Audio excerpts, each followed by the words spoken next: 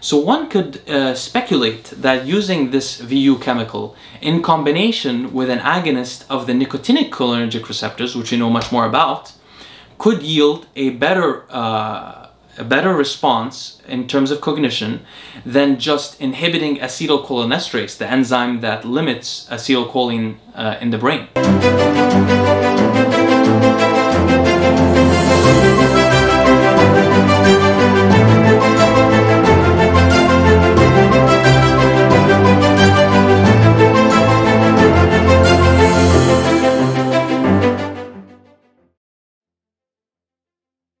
Hello friends, welcome to another segment from my series on the cholinergic system. In this video, we're going to discuss some of the most notable muscarinic cholinergic agonists. To review briefly, what we've been discussing so far is the role of acetylcholine in the brain. In particular, we discussed choline as an essential nutrient. We discussed how it works in the brain as acetylcholine. We discussed its role in cognitive decline. And we discussed the inhibition of the enzyme acetylcholinesterase.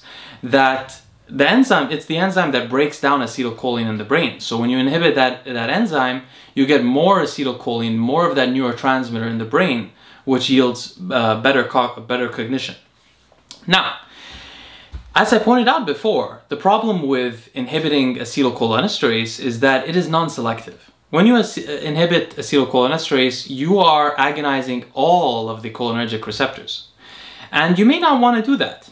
So in this section, we've been talking about, in the last video in particular, we were talking about the muscarinic cholinergic receptors, which are 5 of the cholinergic receptors overall. The other class are called nicotinic cholinergic receptors, which, to be honest with you, are much more interesting than these ones. So I wanted to deal with the muscarinic ones first to get them out of the way. Nonetheless, they are slightly interesting. In particular, as I described before, the M1 receptor is quite interesting, and the M4 receptor may be interesting as well. In this section, I'm going to talk about the agonists that we know of that are either pharmaceutically made or herbal agonists that agonize muscarinic receptors. Now, I'd like to point you guys' attention to the link below of my blog post on this subject, because you'll be able to get more detailed information there, as well as extensive citations from my very long review on the cholinergic system. Not long, but exhaustive 25-page review. But this section that you'll be linked to in the blog post is quite short and easily readable. And I'm going to just give you the highlights of it in this video talk. So, to begin, the most well-known use of muscarinic cholinergic agonists, which means things that stimulate the muscarinic cholinergic receptors, is actually an ancient practice in Asia called the chewing of pan. At least in India, it's called pan, written P-A-A-N. Pan is actually composed of 2 components. One is the areca nut and one is the betel leaf. They're combined together and chewed, and this produces a stimulatory effect and also leads to excessive salivation, something similar to what you would see in the US with chewing tobacco, which leads people to spit the remnants of the saliva as well as the remnants of the areca nut and betel leaf on the ground, creating very red markings that are considered vandalism.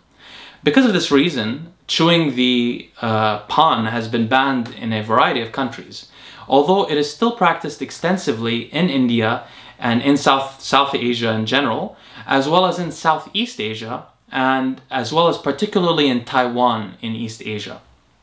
Now, interestingly, by the way, let's note one thing. This practice is really old. It predates the end of the agricultural revolution, particularly the end of the Neolithic revolution. So there is evidence of chewing pan, although it was probably not called pan, in the Philippines from 4,500 years ago. So it's quite ancient. People have been agonizing their muscarinic receptors for quite a while. And what it is that agonizes the muscarinic receptor specifically is the areca nut.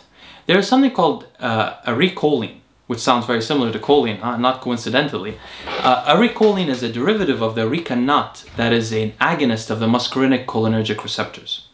Now, unfortunately, pan, particularly the areca nut, chewing it is proven to be shown to be carcinogenic.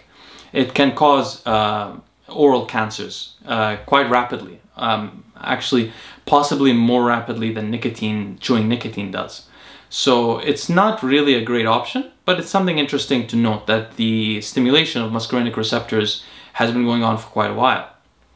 Now, in our talk, we're going to talk about pharmaceutically created, most of them are actually created by researchers at universities, compounds that agonize selectively muscarinic receptors. And why do they have to be selectively agonized? Well, the reason is because most of the muscarinic receptors do not play a great role in cognition that we know of, while they do play a very large role in physiological processes. So we don't, and that's why, by the way, a lot of these chemicals will have significant side effects in terms of gastrointestinal distress or nausea and things like that. Which is also why the acetylcholinesterase inhibitors, particularly the stronger ones, cause similar effects, because those things also agonize the muscarinic receptors because they're non-selective agonists. They just upregulate, they allow larger amounts of acetylcholine in the brain, which then also agonizes these same 5 muscarinic receptors. Now, the first one we'll talk about is the most well-known of these compounds. The rest of these compounds are not well known except to researchers very specialized in the muscarinic cholinergic system. But this one is a little bit more well known, and it's called xanomeline. Xanomeline is the least selective of the compounds that I'll be describing. It agonizes the M1 and M4 receptors that have been shown to play a role in cognition. Now, unfortunately, it also antagonizes the dopaminergic system. In fact, it seems to have the largest anti-dopaminergic effect of the lot that I'm describing now. Unlike the rest of the compounds that I'm going to describe, it has been shown to have to induce an improvement in cognition in Alzheimer's disease patients in placebo-controlled trials. Unfortunately, as one would expect from such a non-selective agonist, it also causes GI distress, that is gastrointestinal distress, in the Alzheimer's disease patients. But it's quite interesting, nonetheless, because it proves that, or not proves, but indicates that agonizing the M1 and M4 receptors can cause improvements in human cognition, which leads us to want to research more selective agonists. So on that path, the next one we could talk about is the TBPB agonist. Now, the TBPB agonist of the muscarinic, by the way, TBPB is an acronym from the chemical name, which is very hard to pronounce, so I'm not even going to try it. But it's in my blog post if you'd like to read it. So TBPB agonizes the M1 receptor, which is one of the 2 receptors we care about, and it seems to be the more important receptor for cognition. Uniquely among the compounds I'm going to describe, it antagonizes the M2 to the M5 receptors, meaning that it blocks activity at those receptors while it directly stimulates the M1 receptor. Unfortunately, it also antagonizes the D2 dopamine 2 receptor, which means that it blocks activity at one of the dopamine receptors. For people that do not have a pathological addiction problem or do not have a schizophrenia that is dependent on overactivity at the dopaminergic neurons, this is probably not very desirable. But still very interesting that this chemical compound could block some receptors and antagonize exactly the one that agonize exactly the one that we wanted to agonize. Now, the next compound we'd like to talk about is called BQCA, which is again an acronym based on the chemical name of the compound, which is again hard to pronounce, and I'm not going to try, and it takes about a whole sentence to record it. So anyway, this compound is quite interesting as well. It is, unlike the rest, it is a positive allosteric modulator of the M1 receptor. It does not directly agonize the M1 receptor. Instead, it makes the M1 receptor more sensitive to agonists, such as acetylcholine.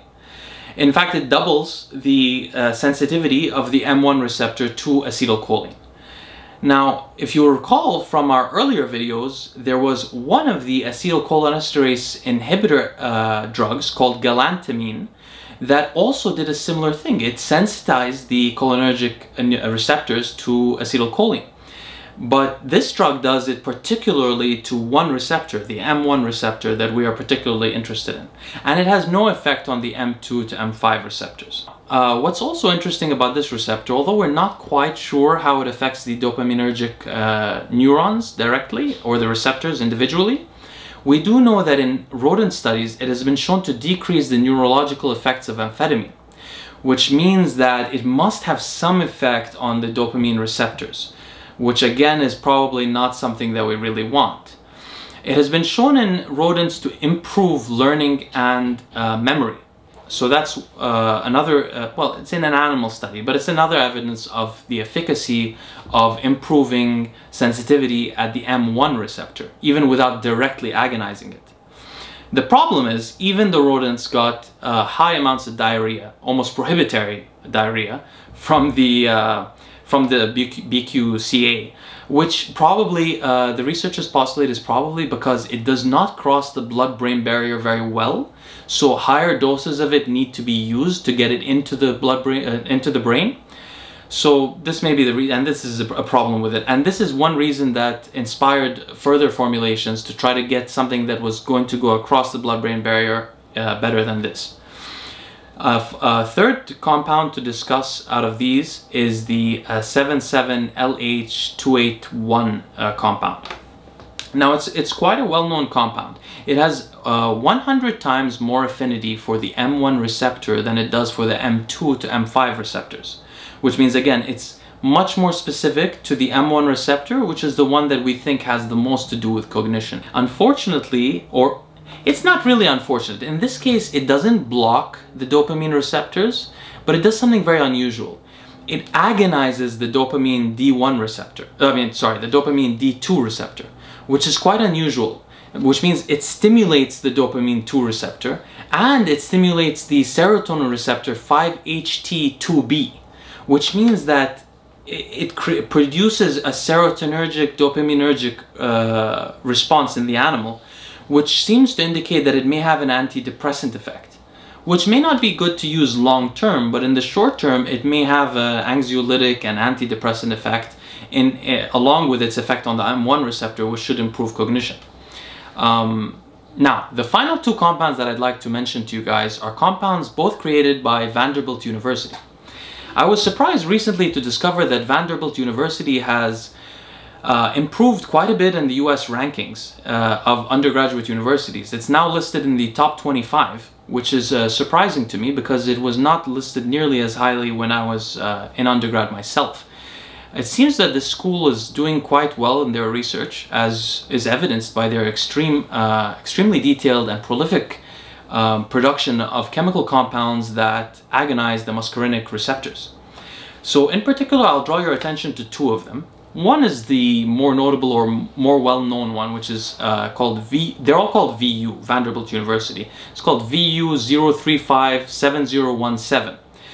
And this compound is a weak agonist of the M1 receptor and a partial antagonist of the D2 receptor, the dopamine receptor, which means it blocks the D2 receptor as well.